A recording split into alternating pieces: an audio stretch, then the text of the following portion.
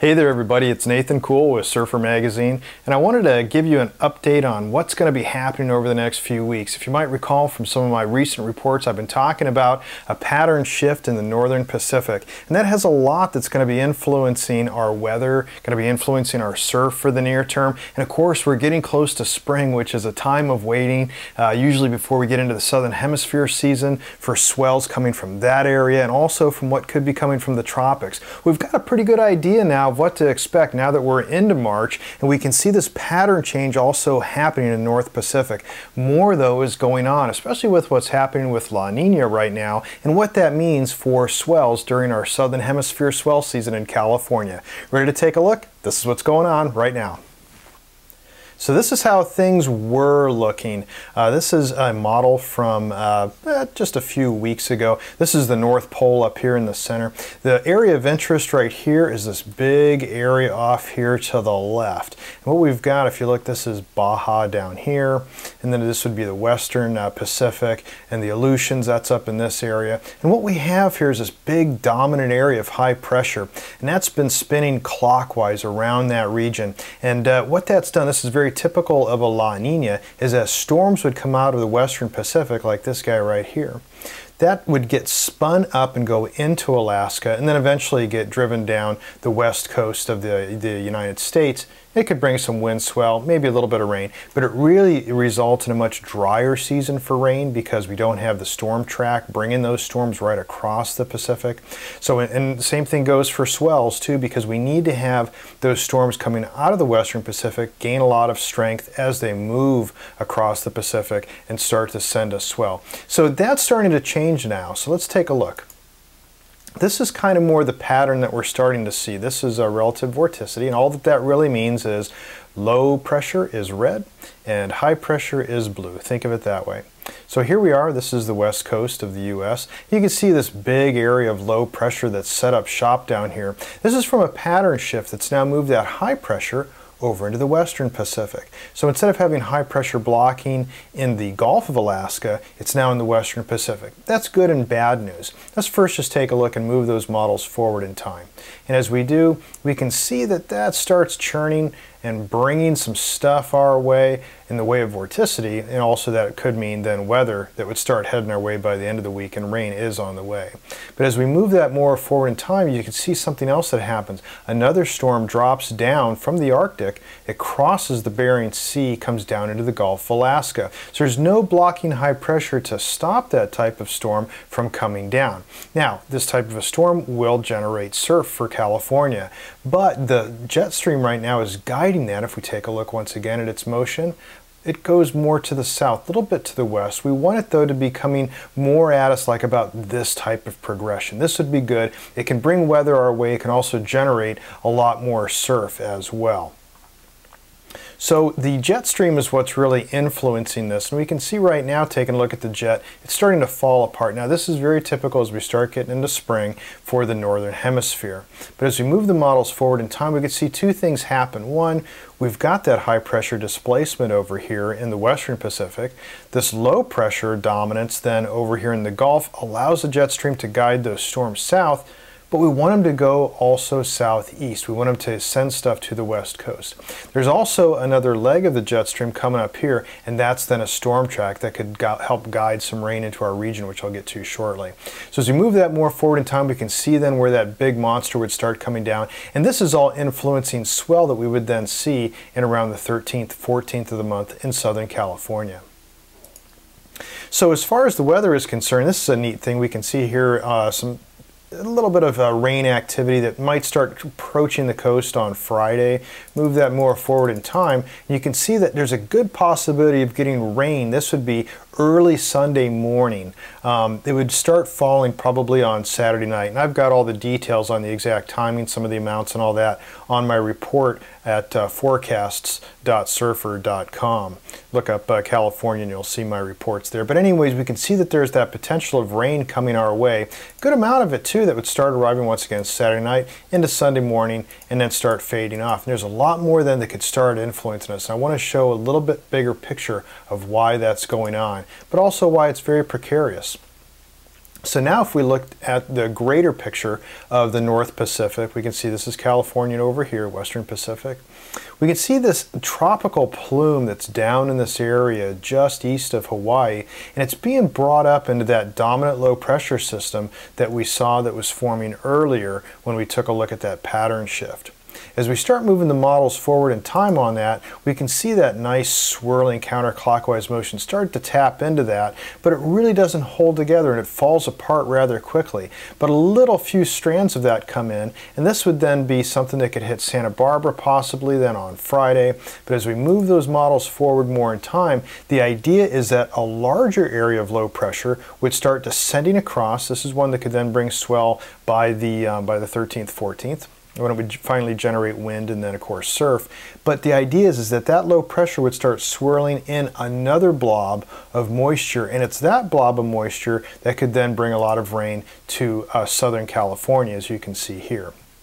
So that's a real precarious forecast because it's relying on just this one little blob of moisture breaking free from a very sporadic atmospheric river pattern from that tropical plume down there. But that's what's starting to influence. After that goes off though, then we can start seeing the pattern shifting a little bit more toward a typical winter or springtime rain event for California.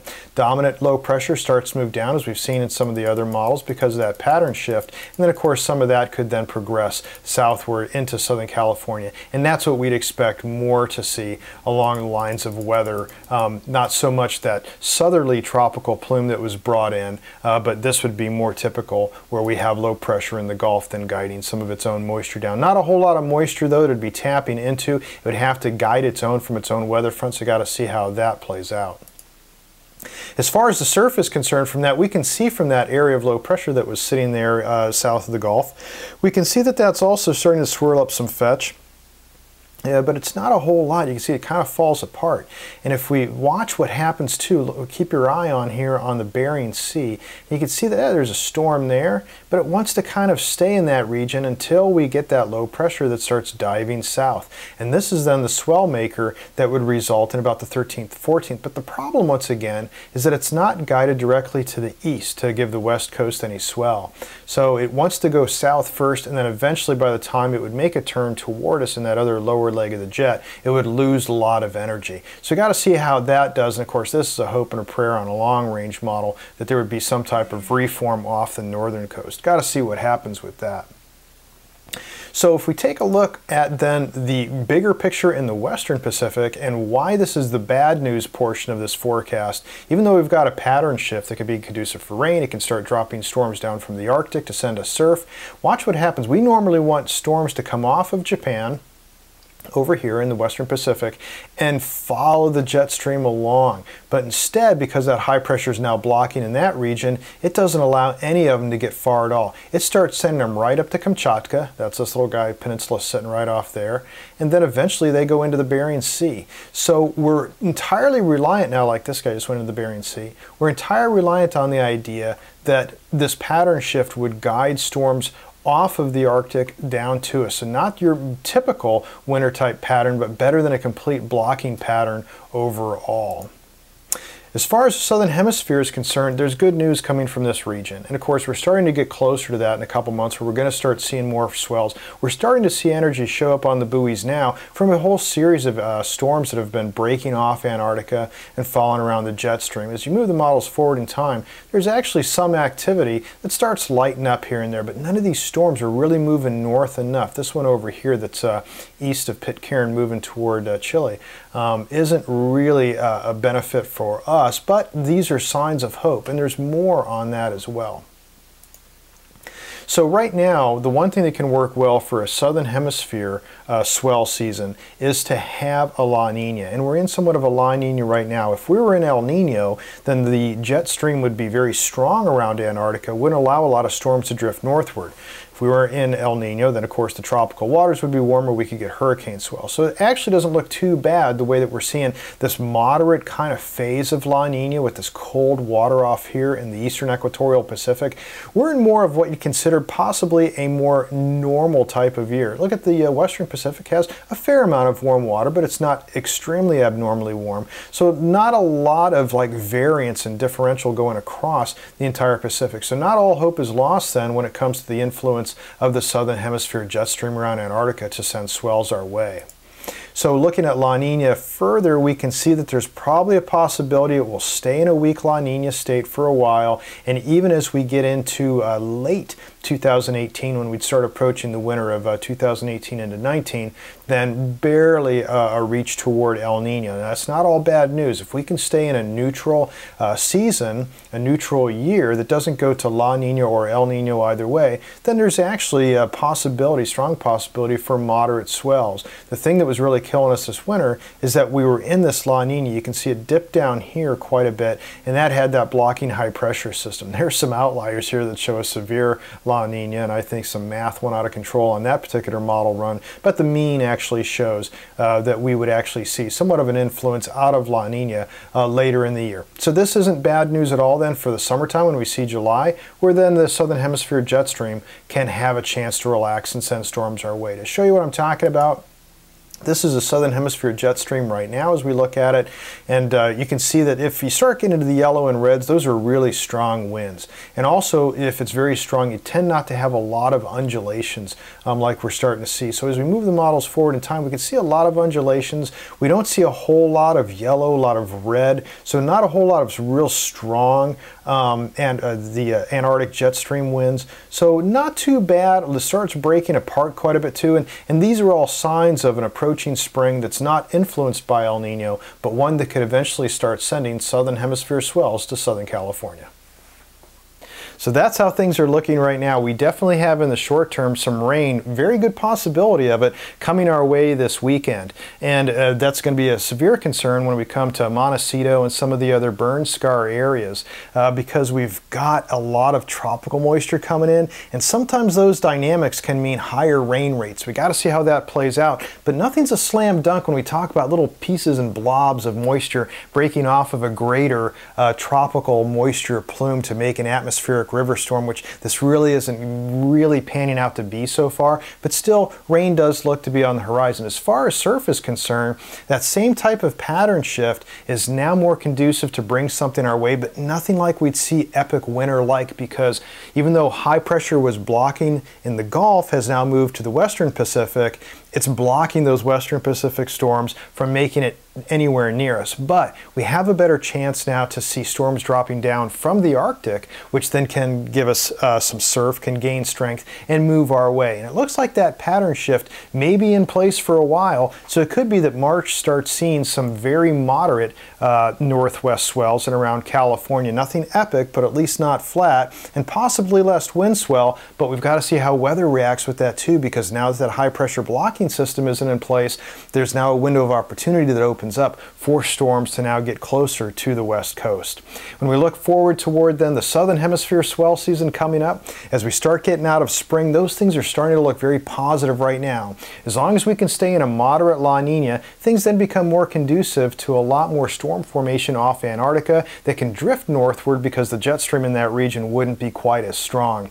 We're not looking at a lot of hurricane activity though right now, because we've got that cold water off the waters of the equatorial Pacific, so that's not really conducive to a lot of hurricane swells. So it looks like this spring and into summer, the primary swell of opportunity will be from the southern hemisphere, and it does have potential to give us something definitely surf-worthy over the summer months. Well, I hope this is very useful to you and that you've got some out of this as well. You can follow my forecasts on surfer.com, and also if you did like this video and you want to see more of it, you can subscribe to this YouTube channel. It won't cost you anything, and as soon as one of these videos is posted, you'll be the first to know. Thanks a lot for watching. Until next time, take care, be safe, and smile in the lineup.